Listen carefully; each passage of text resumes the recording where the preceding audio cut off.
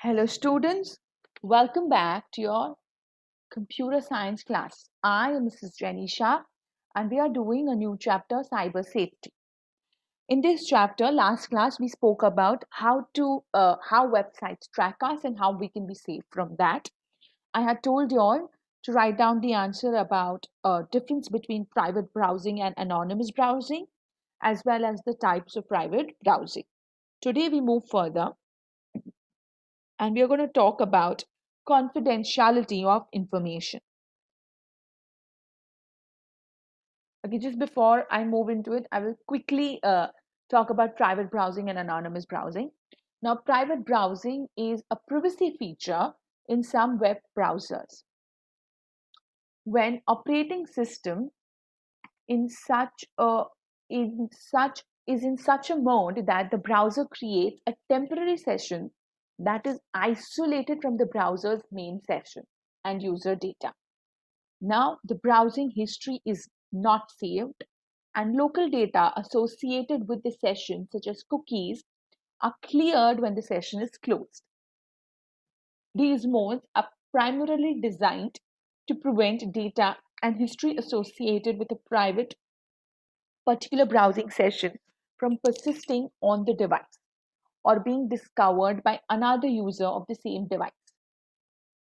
Anonymous web browsing refers to the utilization of the World Wide Web that hides a user's personal identifiable information from websites visited. Anonymous web browsing can be achieved via proxy servers, virtual private networks, and anonymity programs such as Tor. These programs work by sending information through a series of routers in order to hide the source and destination of the information. Anonymity tools can also be used to allow users to access the online websites that are blocked in certain locations. However, there is never a guarantee of the anonymity with these servers. These programs are still susceptible to traffic analysis. Proxy servers, which have a central point of knowledge, are also susceptible to collect data by authorities. Moreover, cookies, browser plugins, and other information can be used to uniquely identify a user even if a user has a hidden IP address. Now, talking about confidentiality of information. Confidentiality of information ensures that only and only authorized users get access to the sensitive and protected data. Internet is a public platform. Everything that we search on it, that we post on it, the sites we visit, everything is visible to the public. But there's some information like a credit card history, bank account details, or pictures that we do not want to make public. You want to keep this information confidential. So, confidentiality of information ensures that only authorized users get access to sensitive and protected information. So, how can we ensure confidentiality of information? Now,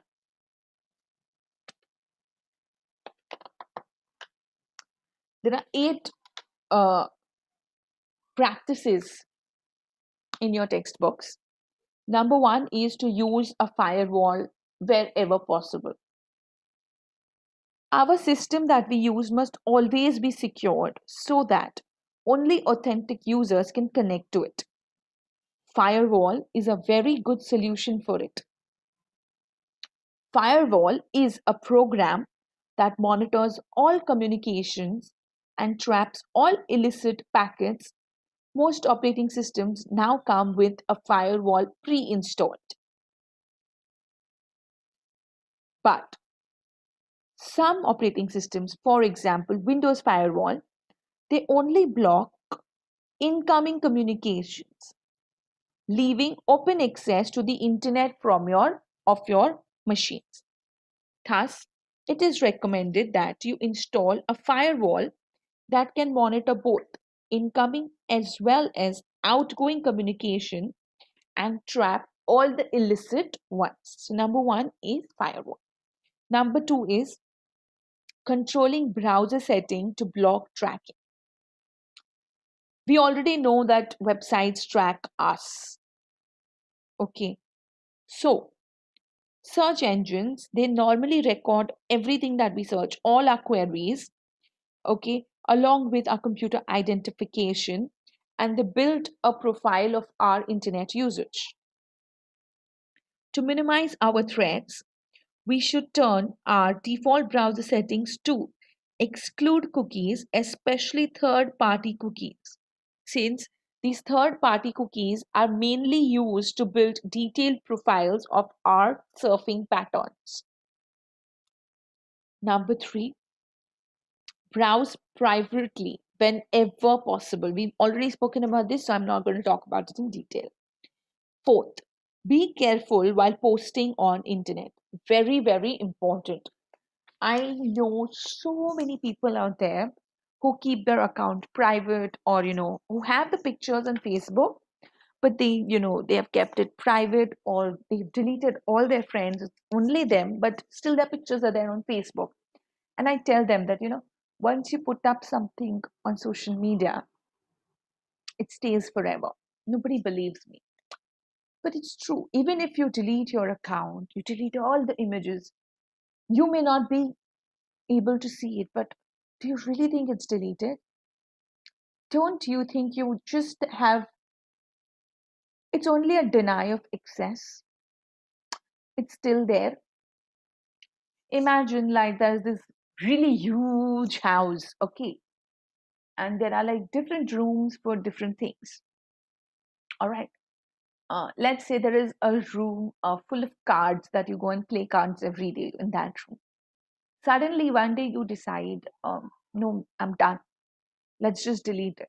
So you delete the room in your mind. Basically, you throw the key away so that you can't enter that room again. But that room is still there, and people with keys, people with access can still access it.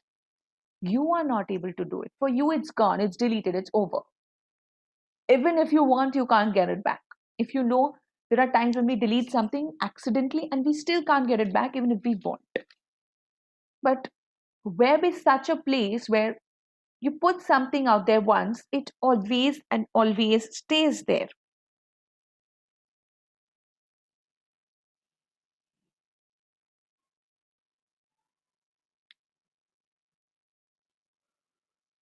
So once you post anything, anything at all on the public internet, you are giving up the right to it. You are giving up all sorts of expectation of privacy or confidentiality with it. In most countries, anything you post to a public space can be saved, archived, duplicated, distributed, and published even years later by anyone in the same way as a photograph taken in public space like a city park. So, always ensure that you never post any of your crucial information or your personal details like mobile number, address, bank details, credit card details, etc., in a public website. Next, ensure safe sites while entering crucial information. Now, suppose, for example, you have to enter the information. You want to buy an Apple phone, or you're buying an Apple app, or you are doing some sort of a transaction for payment, and you have to enter that information. Then what do you do? In that case, you should always check that the address contains an HTTP with a lock sign next to it.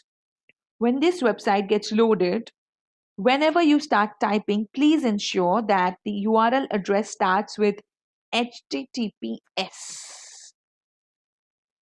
When you type the URL of the website in the address bar of the browser on your own, do not click on a link that takes you to the website.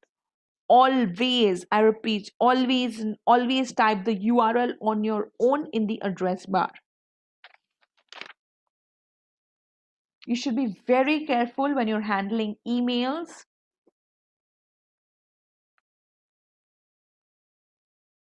While opening an email, make sure that you know who's the sender. If you open an email by an accident, make sure to not open attachment in any email, especially from unrecognized sources. Emails containing sensitive information should be deleted immediately. Also, your email can contain a link to a legitimate looking site. Never click on any link inside an email to open it. The link may look legit, but it can take you to a fraud website. If you need to visit the linked website, type the URL of the website on your own in the address bar of a web browser. But I again repeat, never open any link just by clicking on it. Always type it out. That way, if there is a redirection, you will be able to catch it. Next, do not give sensitive information on a wireless network. Sometimes you get access to some sort of wireless connection, such as a Wi-Fi connection which is available in a public space like an airport or a railway station. When you are using such Wi-Fi connections, make sure to not open any personal email or provide any sensitive information on a website. The reason for this is that most of the free Wi-Fi networks are not encrypted. And so this information can be tapped in by anybody and can be stolen. Last and final, avoid using public computers. Having said that, at times you may find yourself in such a position that you have to use a public computer.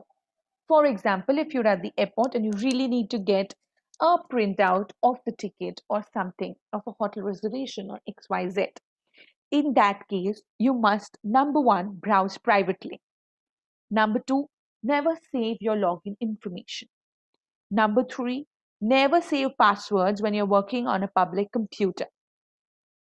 Avoid entering any sorts of sensitive information onto public computer. Do not leave the computer unattended with sensitive information on the screen. Disable the feature that stores passwords. Properly log out before you leave the computer. Erase history and traces of your work. Erase all the cookies. So today we have learned, yesterday we learned how to avoid website tracking us. Today we have learned how we can protect ourselves from different types of threats that are lurking around the corner when we are on the internet. A few other options to keep our identity safe, to keep our information safe, is by building strong passwords, using a multi-factor authentication system, being suspicious of any sort of unsolicited email, protecting our mobile devices, engaging in safe web browsing practices, and most of all, staying vigilant. So, with this, children, I end this class. I hope it has been an informative session for you. This is a very important chapter application wise because I'm sure you can apply it very easily in your life. You must have at least picked out 1 to 2 points that you can apply. With this, I end today's class. Children, stay home, stay safe, take care, keep learning.